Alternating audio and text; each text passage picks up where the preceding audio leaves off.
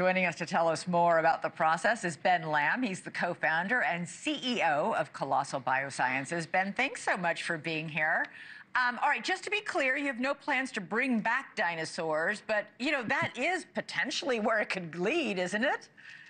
So we get the dinosaur question all the time. I know. Fortunately or unfortunately, depending on how you feel, there is no dino DNA. And there's also not megalodon DNA. So those died off way too long ago. Right now, the oldest DNA we use is about 1.2 million years old, which is some of our mammoth and our steppe mammoth DNA. So don't worry about dinosaurs. It's not possible to bring back dino DNA. That went extinct 65 million years ago. All right. So I got to ask, why are you doing this? And where are these dire wolves going to live? Because wouldn't they eat everything in sight?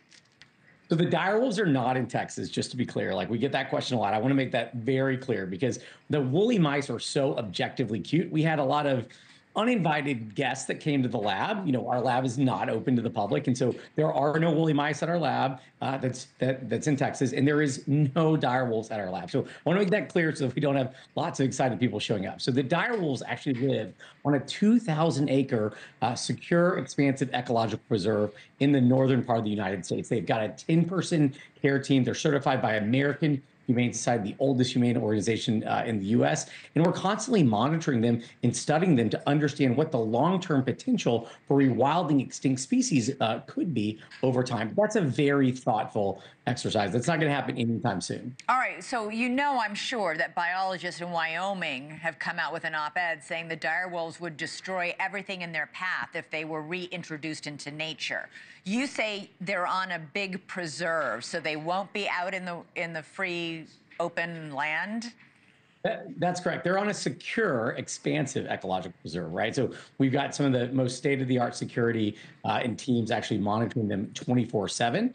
As I mentioned, they have a full-time 10-person care team plus a security team. So we're not looking to put them back. We actually are working on some pretty cool technologies with Yellowstone and a few others around bioacoustics to actually monitor where existing wolves go. But no, we're not intending to rewild the dire wolves anytime soon. How many? And are they going to reproduce these 3 that you've created? Yeah, so we're actually going to probably engineer a couple more so that we could have a perfect pack size of like 5 to 8. That's where a lot of wolf packs typically grow to. So we're not going to allow them to currently reproduce. We are going to engineer a few more just so that we can monitor them. But this is incredibly important for conservation because it's forecasted that we're going to lose up to 50% of all biodiversity between now and 2050. And we know that modern conservation is fantastic. It's just not working at the speed at which we're eradicating species. Okay, dumb question maybe, but why not work just to save species that are about to go extinct? Why go dig up species that have long been dead and gone from the planet and bring them back? It's a great question. Only to live in captivity, by the way. A nice captivity, but a captivity nonetheless.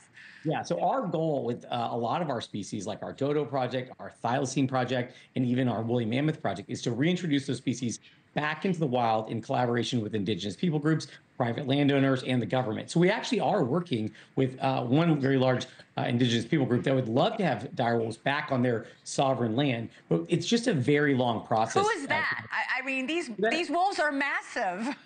These are, so it's MHA Nation out of North Dakota, which is fantastic. They have an actually ancestral and spiritual connection to them, which is pretty amazing. But it's really important. This is not an or question. It's an and question. So all the technologies that we make on the path to de-extinction, we actually can use an open source for the entire world to use for conservation. We actually made 4 red wolves, which is pretty amazing. So not only, you know, the dire wolves, because of Game of Thrones, get all the attention, it also gets kids super excited about science. It brings new attention. It allows us to build new technologies, but it's also being applied right now to conservation. So we're actually working with the federal government and others on the Red Wolf Conservation Project, which is the only endemic wolf only to the United States, and it's the most endangered wolf in the entire world.